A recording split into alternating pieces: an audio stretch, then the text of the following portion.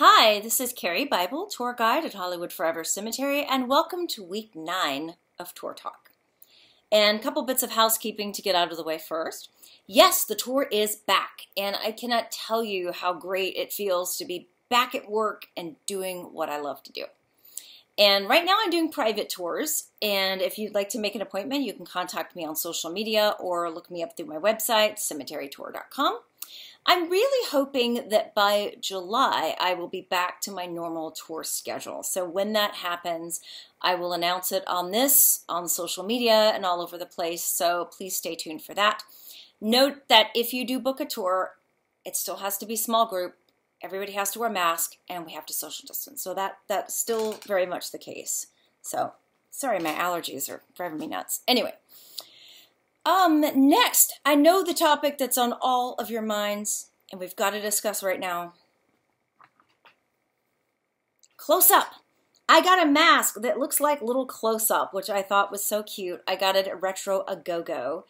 And I had to wear it to the cemetery and take a selfie with Close-Up. So I went down there and did a brief visit with him today. And Close-Up is so funny because he does not mind posing for portraits. He does not mind posing for videos. He really hates selfies. He has a thing about them. And I've tried on a couple of occasions, and it always winds up turning out to be a big hot mess. And today was certainly no exception. So, yeah, I went down there with my close-up face mask on and took a selfie of he and I'm going to post it later so you can see it. He looks extremely unhappy in this photo, I will warn you. Not happy with me at all. But that said, a minute later, he was happy with me because as a treat to reward him for sitting through a selfie with me, I gave him a full lunch, lots of treats, and a head scratch. So he was more than amply compensated for the 2 seconds of trouble that I put him out to. So, yeah. But he's doing really well. He's very shiny. He's very beautiful. And I love the little guy. He's my buddy. Okay. So, today I thought we would talk about some obscure stars. Don't get me wrong. I love talking about Valentino and Fairbanks and all of the big legends, of course. But there's so many people at the cemetery that had interesting lives and careers, and they just weren't household names, and they aren't remembered today, but I like to remember them, and I like to talk about them. So I thought today we'd shine a spotlight on 2 interesting and unique people from the silent era. The first is Leah Baird. Leah Baird was an actress and a screenwriter and a producer. She started out on the stage. Well, technically, she was born June 20th, 1883. So today is her birthday. She started working on the stage and then entered film around 1910. By 1912, she was a writer as well as an actress, and she wrote a serial and she wrote a series of social issue films. Now, this may surprise some of you, but there were some waves of social issue films throughout the teens and 20s. And you'd be surprised if you saw them by how frank and raw they can be about certain social topics. They covered issues like alcoholism, prostitution, gambling, family violence, all sorts of issues, actually. And Leah Baird made a series of these films that talked about issues of marriage and divorce. 2 of the films were titled Don't Doubt Your Wife and Is Divorce a Failure?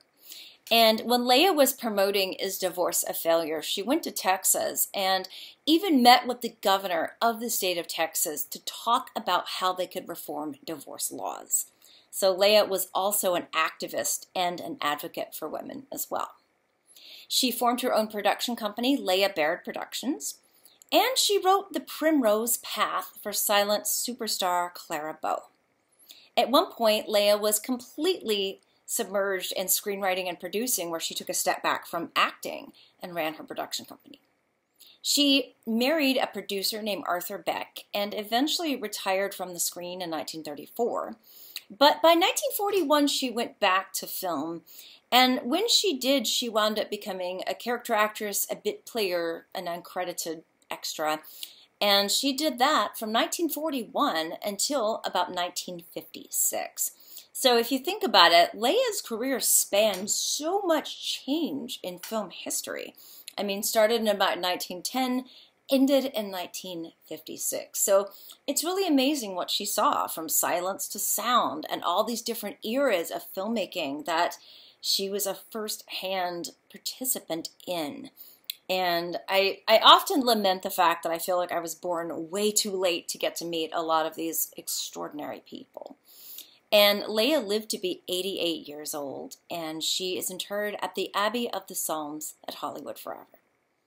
Now, I couldn't find any books on Leah, and even books that cover women in silent film really barely mention her in passing or don't mention her at all.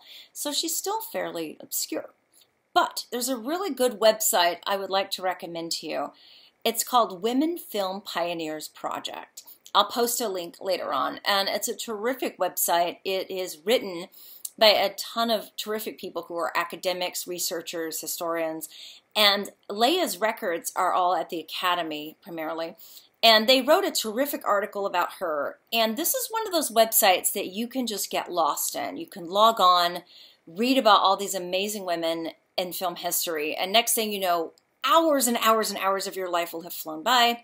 At least that happens to me. So I think if you want to learn more about Leah and other incredible women of film history, I highly, highly recommend this website. And the second person I'd like to talk about today is Mr. Frederick Esmelton. Now, I have a tie to this man because one of the cool things that has really given me a lot of joy doing this tour is the incredible people from around the world I have met along the way.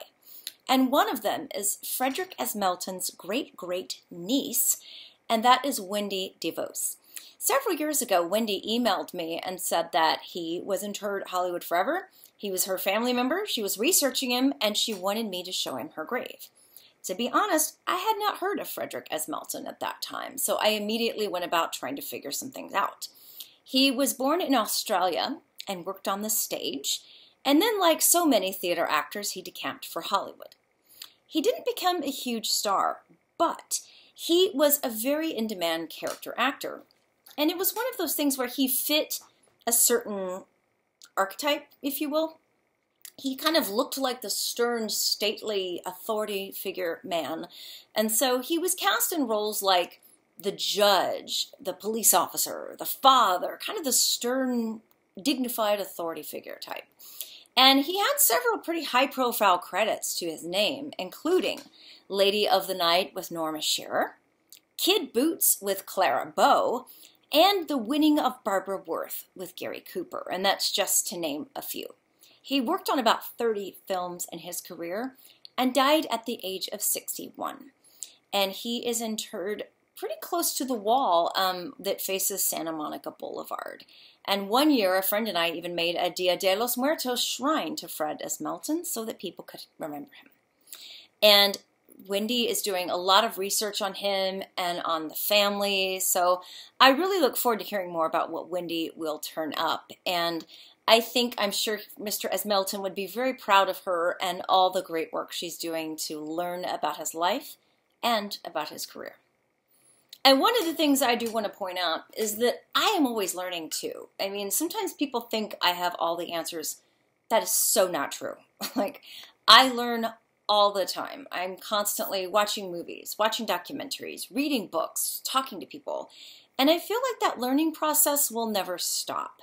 And I will probably never learn everything there is to learn about Hollywood Forever, about Hollywood in general, about life, about many things. But I'm always trying. I'm always trying to further my knowledge and my skills and really dig into these lives and this incredible rich history. So that process will never end.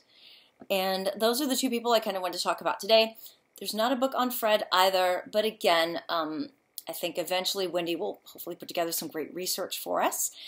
And that's pretty much what I wanted to talk about today. So Thank you so much for tuning in. And one of the things I enjoy so much about doing this is talking with you on Facebook or instant message or Instagram or wherever. So if you've got other people, I know some of you have already made requests. Stick with me, I will get to them.